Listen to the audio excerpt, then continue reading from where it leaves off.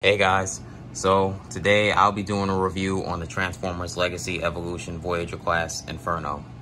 So of course in my last video I took a look at Transformers Rise of the Beast Bumblebee, and that review is up, so you should definitely check that out. So today I'll be reviewing this Predacon right here.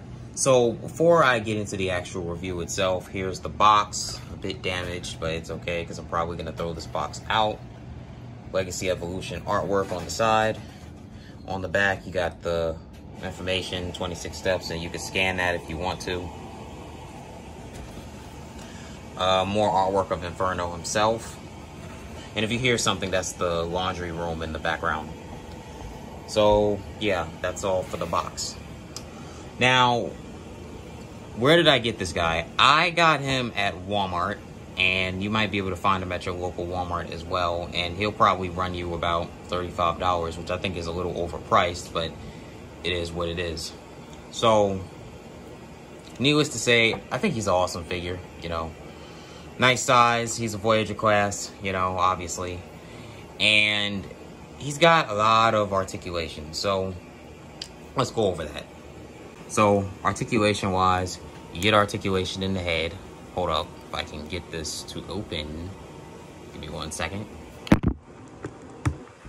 That opens. You get a bend at the elbow. You get a little slight wrist swivel. These things do move. Of course, they do move on their own. These move as well. These do, well, they kind of move, but not much. Okay, I like this about him. Yeah, you can stick your finger in there, but I don't recommend you do that because you don't want to cut yourself. So let's close his mouth. Back up. Okay. The antenna do rotate. I mean, they do move. It's kind of weird. He's got his weapon and same articulation in this arm. In the leg, you can kick out the leg. Okay. Oops. Didn't mean for that to come up. You can bend at the knee, obviously. As you can see, he has a knee bend. And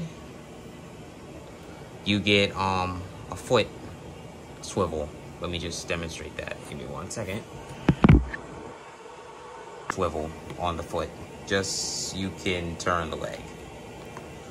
So that's that. These things on the back. These on the back, they do rotate, and you can flip them in and out and stuff like that. You can flip this up. You can flip this down, you know. This is all part of the stuff for the transformation, though, you know. Here's this weapon, you know, little 4-shot gun. And you could also plug it in to the back. This part right there if you wish to, and he also has a hole, if you could see that, on his back where you can plug that in. So I won't be transforming him for the sake of the video's time, but I will show some photos of how he looks like in his ant mode.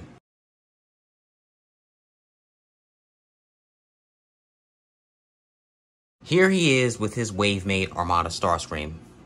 Inferno's a slight bit taller than him. Okay. And here he is next to Legacy Blitzwing. They, well, whatchamacallit might be a little bit, I have his head turned, but whatchamacallit might be, Inferno might be a little taller. That's kind of sad though, because this guy's a leader class and he's a Voyager class, but they nearly the same height. I mean, it's not really that big of a deal, but still, it's very expensive. So overall, my final thoughts on this guy is that I'm going to give him a 10 out of 10, okay? I think he's a great figure. You get plenty of articulation with him.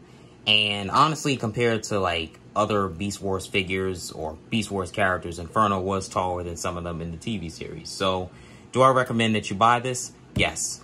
And I would say right now, maybe try to find him in stores, because when I was on the internet the other day, I noticed that on places like Amazon's website, certain parts of eBay, even Walmart's website, this guy started running for $40 to $45 to $50 or more. And personally, I don't think you should pay any more than retail price for him. So if you see him inside of Walmart, Target, wherever you go to buy your Transformers toys, definitely pick this guy up.